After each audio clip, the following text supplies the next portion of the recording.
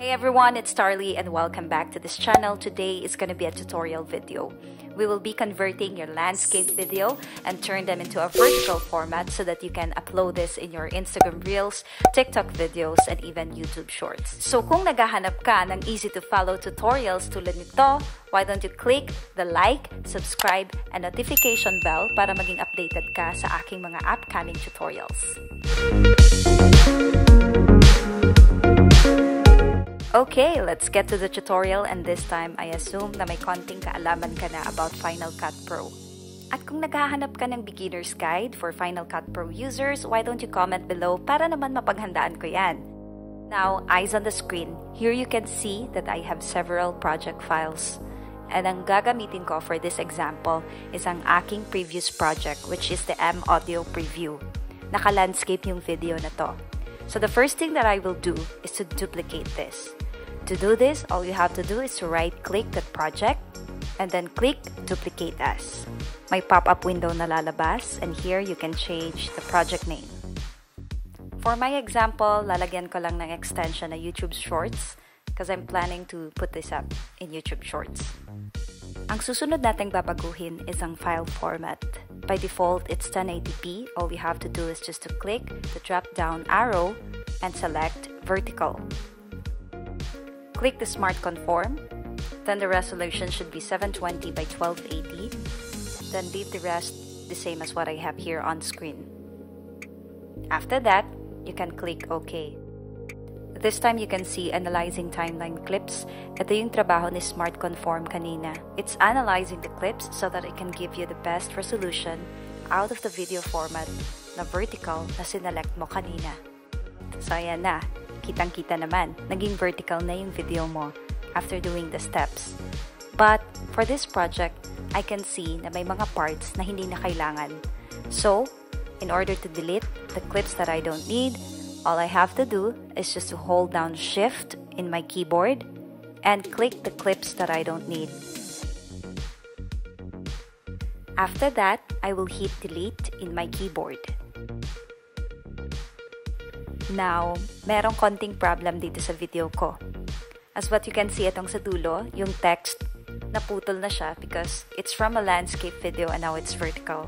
So, personally, may gagawin ako. Depende pa rin to sa video nyo. But if in case you encounter this, then maybe this can help. Nakikita nyo ba yung mga text? That's actually Unbox With Me at It's Starley. And that's the name of this channel. So kung di nyo pa napapanood yung unboxing videos ko, panoorin nyo na rin pagkatapos ng video na to. Pero mas maganda kung mag-subscribe na rin kayo. Anyway, back to the tutorial. Dito sa upper left side ng Final Cut Pro, makikita nyo yung text and generators. Dito sa search tab, type mo lang ang shape. Next, ida-drag lang natin yung shape papunta sa timeline. Dito sa inspector window, i-change lang natin yung properties ng shape. So, from circle, gagawin natin siyang rectangle. Pagkatapos, i-uncheck lang natin yung outline. After that, i-adjust lang natin yung shape. Drag nyo lang yung sides hanggang sa ma-cover up yung original na shape. Pwede nyo rin palang gamitin yung mga handles dito sa transform. Remember lang, Y is for vertical adjustment and X is for horizontal adjustment. Next, ipoposition lang natin ng tama yung rectangle. Then after that, ilalagay lang natin siya sa tamang timing. Next, may makikita kang transition button dito sa baba. Hahanapin lang natin yung flow. Ito lang yung gagamitin kong transition. At ida-drag ko lang to dito sa dulo.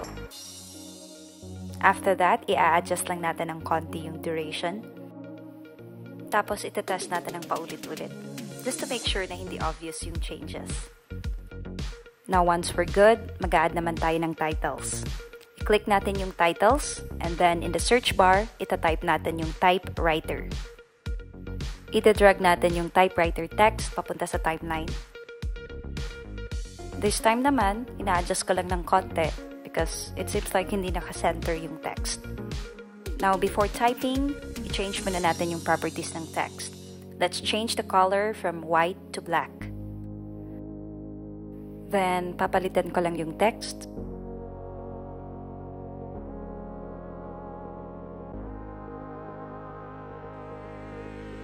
I-adjust lang natin yung length ng text.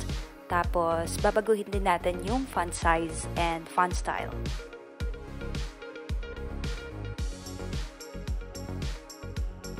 Next, ipi-playback ko lang yung typewriter text. So, as what you can see, medyo mabagal siya. And the next thing that we will do is i-adjust natin yung duration niya. Now, click the inspector dyan sa upper right.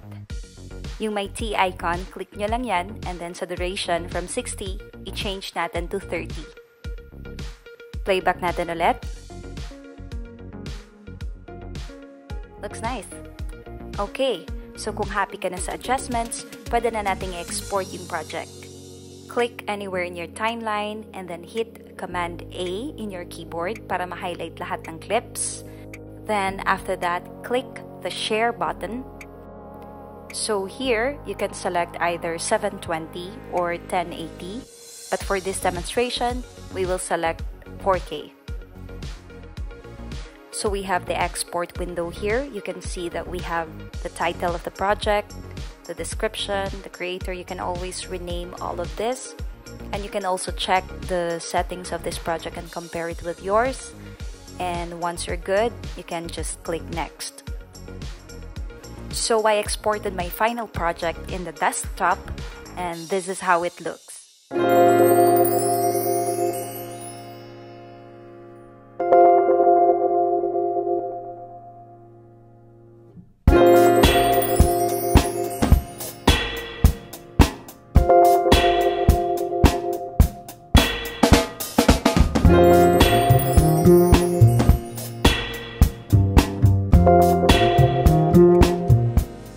So if you find this video helpful, why don't you give it a thumbs up? And of course, don't forget to subscribe and click the notification bell so that you can watch my next tutorial. Thank you again for watching, and please continue to support this channel. See you again on the next.